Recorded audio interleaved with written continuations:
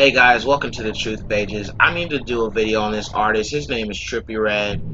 He just came out with a new song called Topanga, along with the video, and it's so much satanic, occultic imagery in the video, and I want to get into the video. As you can see, he's just like every other rapper, artist out there, throwing up the devil horns, giving homage to the Baphomet tranny goat with breasts and a penis that these people worship. Of course, throwing up the devil horns as they always do. Same old story with these sellouts. As you can see on his right hand, he has the infinity symbol tattooed. Now, the infinity symbol has very heavy occultic origins to it. It's sometimes also seen as the figure eight, or the snake eating its own tail, also known as the Ouroboros, which symbolizes new beginnings.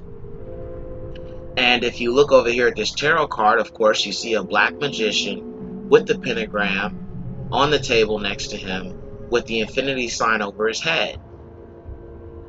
The infinity symbol is also used in Satan's cross, which is something that Anton LaVey, which is this man, who's a very known black magician and occultist, who wrote several books that pertain to Satanism, such as The Satanic Witch,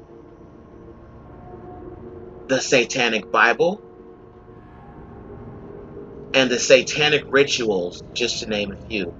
He is also, of course, the founder of the Satanic Temple. Now, Trippie Red has some very interesting tattoos, to say the least, aside from the infinity sign. Here, of course, we see demons at play. He has this tattooed on his body. I just don't understand how people don't see this demonic influence in this industry when you see stuff like this. And of course, the Illuminati forced these artists to get some of these tattoos to prove their homage and allegiance to the devil. Then, of course, on his hand here, we have the 666 with the all-seeing eye. I mean, it just doesn't get any more obvious than this. This is how you wake people up when you see the repetition of these symbols.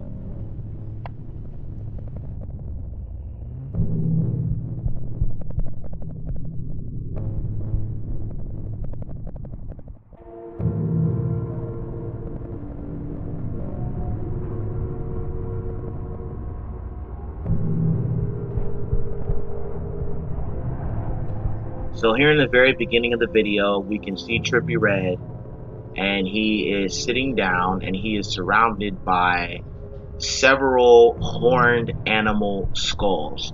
Now, of course, we know this is a direct reference to the devil, to Satan. I find it very interesting how Satanists say that they don't worship the actual devil, but in these music videos, you see the same horned animals and same horned animal skulls over and over again. And then, of course, here we have him with the snake, which represents the great serpent. And then here we have a ritualistic circle of demonically possessed women. And if we take a closer look at these women, we can see that they are demonically possessed. And when you look at them, it almost seems as if they're in some sort of demonic trance, as if they've been demonically possessed by evil spirits, demonic spirits. And they're sitting in this ritualistic circle, and they're staring at Trippie Red. And then Trippie Red slowly begins to ascend into the air. And I thought this part was very interesting because as he ascends into the air, he stretches out his arms, almost for him to form a cross, which is how Jesus Christ died.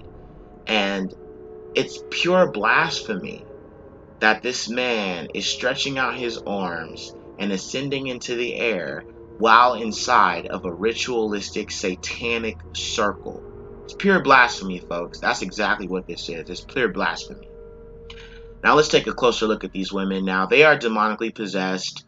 Their eyes are closed, but their eyelids have been painted to show eyeballs. And it's just very dark and very satanic, and just it gives off very, very dark vibes, and it's just very satanic looking. And then, of course, you have the girls taking drugs before they perform these ritualistic ceremonies. And then, of course, this one's blatantly obvious. You have this woman whose eyes are completely white.